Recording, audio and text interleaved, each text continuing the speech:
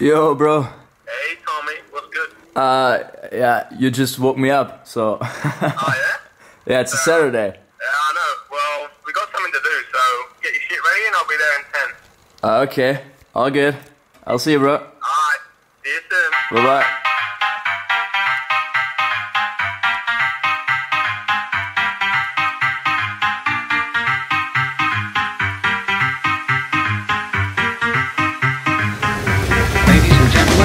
What do we have here?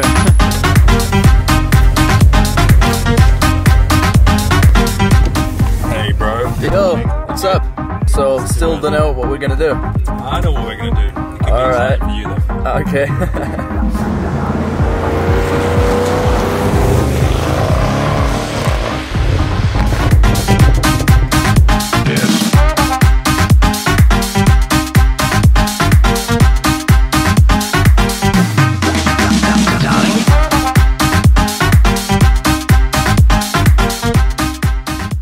It's all about humanity.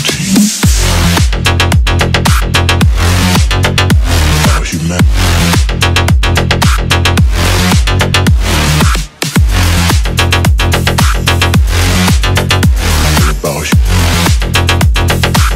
It's all about humanity. About humanity.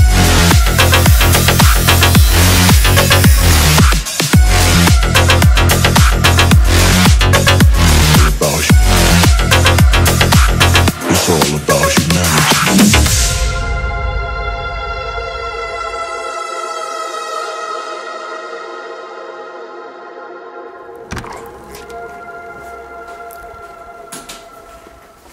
Hey, Jonathan. How are you? Good. Welcome to How are the you? Oval. Thanks. We're just loading you for the test. You want to have a look at the cars? For sure, yeah, we'd love to. Come on in. Thanks. So, welcome to the workshop. We are just packing up the truck because we're going testing next week. You can see here our three cars, and this car is just about ready to be loaded.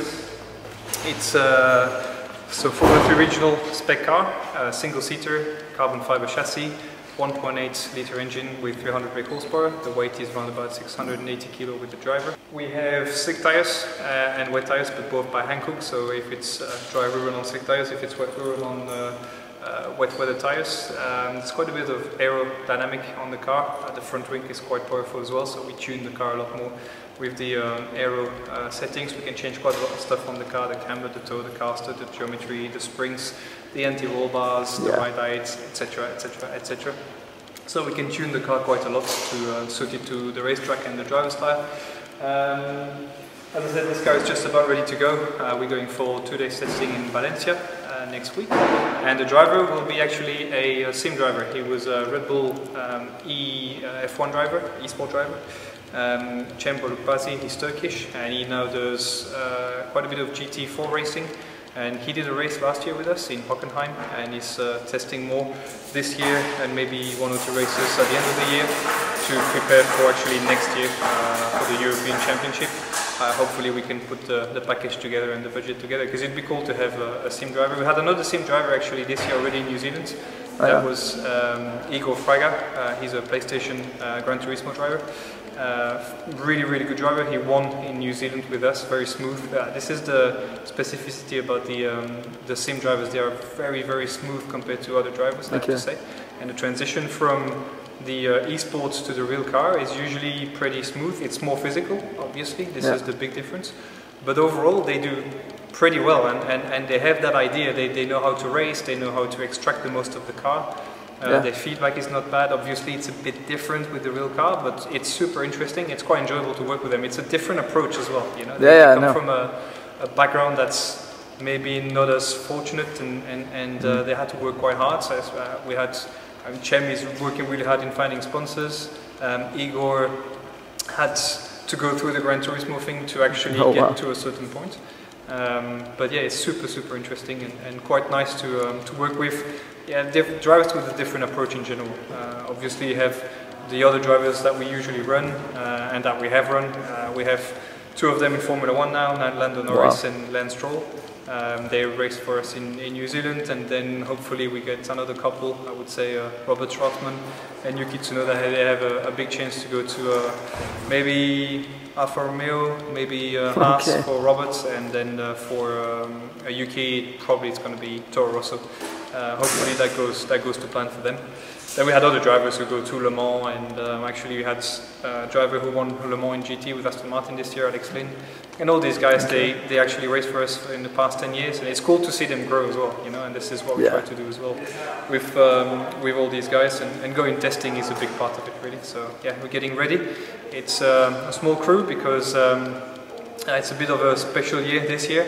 Okay. So we're loading everything up. Some of the guys, well, the truck is leaving tomorrow on Sunday. It's Saturday today, so it's long hours. But yeah, it's a smaller amount of equipment we take to the testing, because we don't take all the boarding, the garage stuff, the decoration, etc. etc. It's more about the efficiency. Makes sense. Kind of stuff. But yeah, it's I'm excited actually. It's good. We had less races this year because we decided to focus on 2021 already with the current year. It was a bit difficult, but this is kind of the start of the 21 season already. So okay, cool. Can we have a closer look at the car? Yeah, sure. Okay. Obviously, as I said, it's ready to go. So we don't transport them complete. As you can see, the wing is upside down because we carry 3 cars in the truck. And for space, actually, we transport them a little bit for transport. Makes sense, yeah.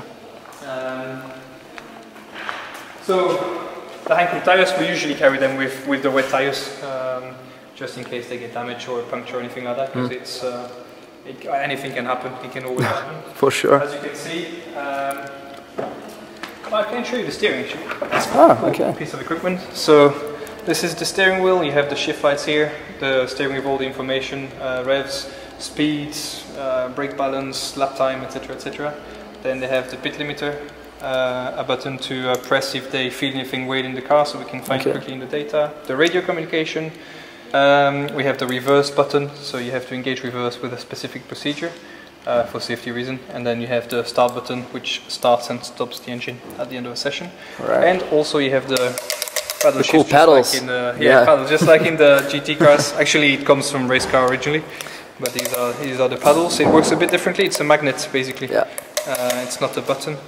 And that's about it. You have the series of LEDs for the alarms as well, and then we always indicate which way, because you can change the brake bias, the brake distribution front to rear in the car, and the driver can do that all the time. So we have a little sticker that reminds which way it goes. That's cool. And we usually put a little track map as well, so the driver can say the corner number and reports the behavior of the car, and it's quite a nice reminder on that side. So yeah, it's a nice piece of equipment. On this car, it's a foot clutch. But on F1 cars, F2 and F1 cars, it's a hand clutch. So it's you have 2 paddles, 2 extra paddles on the steering, and that's how they actually clutch, engage and disengage the clutch, which is a bit different. So it's a single seater, so it's a bit different. You have the driver that sits there, the pedals are there, the steering column, and there is nothing related to the engine at the front. The engine is all here at the back. So you have the radiators on each side for the water, the intercooler because it's a turbo engine, and then you have the engine underneath here. The gearbox is all the way at the back with the diff, and the suspension is here at the back, and then you can also access the suspension here at the front of the car. As I said, with the springs, the roll bars, the dampers, etc., etc. It's fully adjustable dampers as well, so you can change the bump and the rebound. It's you can do quite a bit. Very customizable, there's a lot of stuff, and the more you go up in the categories, the more settings and changes you can do as well. So. And here, in this category, and actually all the categories up to Formula 1 now, everybody has the same car. So there is no development as such. Everybody has the same equipment. All the drivers have the same equipment, the same cars, the same engine, the same chassis. We cannot actually do any or manufacture any parts ourselves anymore for cost reason, to save the cost. And it's up to the driver and the team to make the difference with the setup, with the preparation, how you analyze the data. There's a data logger, like a black box car, and with that we can see the driver, the engine, the chassis settings, and we can monitor everything and then make some changes to the driver driving style, and he can actually adjust a little bit to what the conditions of the car is. But we can also change the car and check the ride heights and the stiffness and the stuff like that. So yeah, it's quite a lot. Do you reckon coronavirus has had an influence on the business or not? Massively. Okay. Massively for two reasons. One is because obviously we are public events, and it touches a lot of people.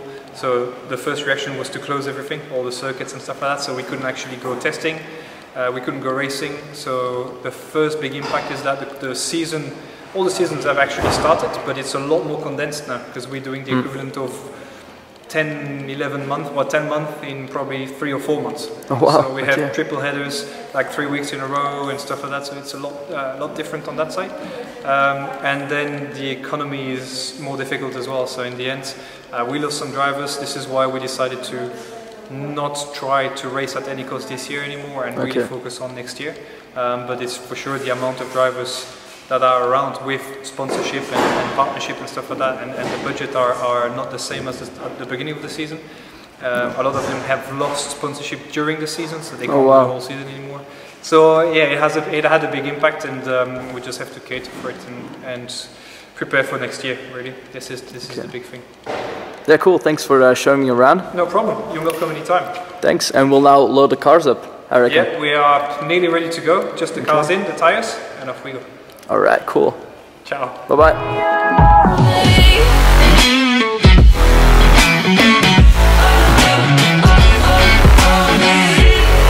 Alright, so cars are loaded up. Yes. Another one, which is the set. So we'll see what happens there, and then we're going to go and have some fun on the sim. Oh yeah, right. Bro, this is my car though. Yeah, I told you, that's your simulator. Who's gonna set the best lap record though? I'm probably going to beat you. Do you think so? Yeah, of course. Okay. I'm going to beat Oh, sorry, no, this guy is going to destroy us. But it's his simulator though. It's not fair. I'm just making sure that everything goes right. That's it. Yeah, true. He's going to tell you where to apex, where to brake. Everything possible. Oof, yeah. Right now I'm excited. Yeah. Yeah, you should be.